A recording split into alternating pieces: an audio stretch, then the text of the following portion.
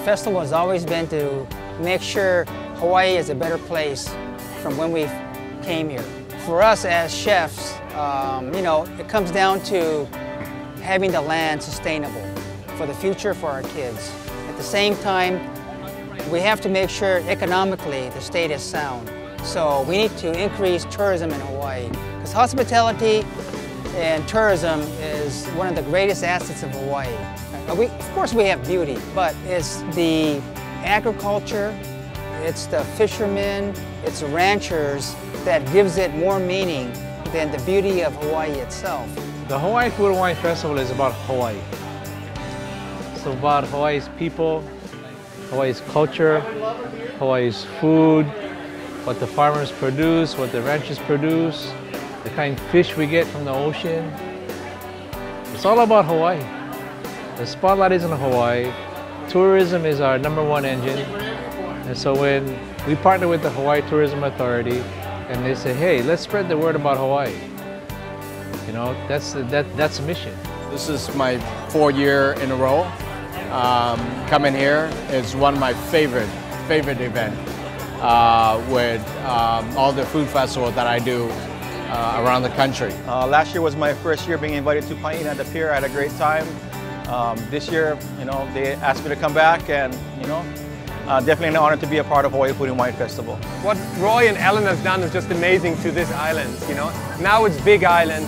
It's Maui. They joined last year. Now it's Big Island. It's going to get bigger and better. And every event is sold out, so it's just unreal. It's a good way for us to enjoy the delicacies of the globe, and our focus mainly is on what we can get locally, but that does not mean we leave the ingredients which are very good globally. So it weaves into the whole program to give it an international and a global feel. First of all, this festival is incredible because you're in paradise. I'm lucky I grew up in paradise.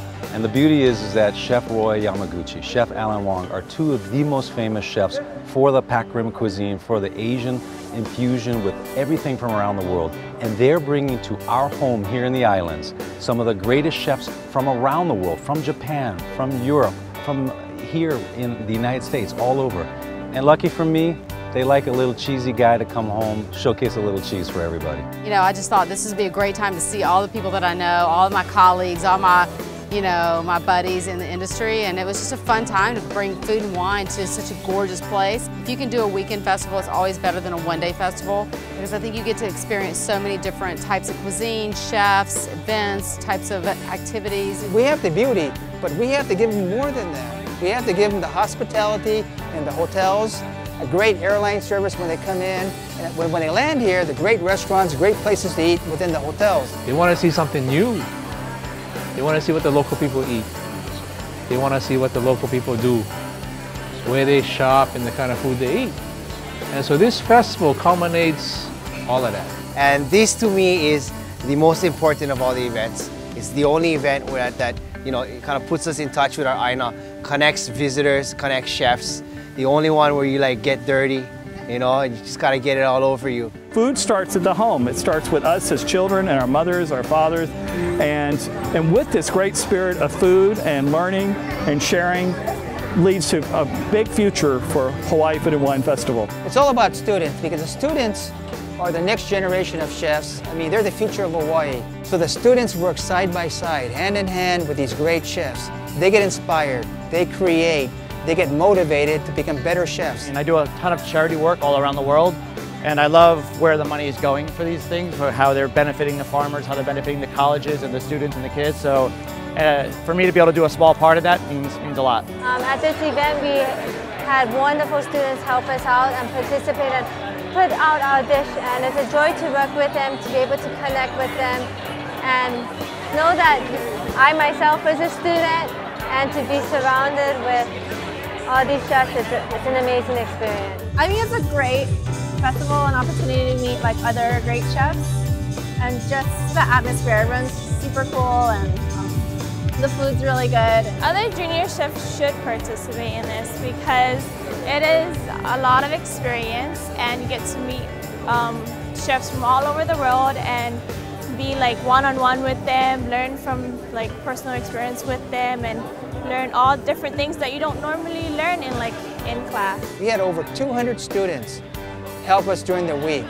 And all these kids are just motivated to get back into the kitchen, create, and to say to themselves, hey, I want to do better for Hawaii. Please support the Hawaiʻi Food and Wine Festival 2014, 2015 and on, because their mission to help the Ag Foundation, which will help all the farmers across the state, is really important. It's a wonderful feeling that each year, this is the 4th year, we've generated $700,000 plus in donations and in giving back to our community. The two biggest benefactors are the culinary programs on the islands, the future farmers of Hawaii. What I think is so special is that Alan and Roy, who have become pillars of Hawaiian cuisine all over the world, instead of just building their own legacy, they're trying to build Hawaii's legacy. That's always been their mission. And the purpose of the Hawaiʻi Food and Wine Festival is to inspire the next generation. All these guys in white jackets, they're students, and they're doing it because they love it. And they're working alongside professionals because two men chose to be selfless. Hopefully, you know, we're working towards the sustainability where Hawaii comes back to where it was many years ago, when they were self-sufficient, they grew everything here, and you know, the love for the land is what it's all about. Us guys, me and Roy, we want to leave this place a better place than when we first entered that. And that's what take care of everybody.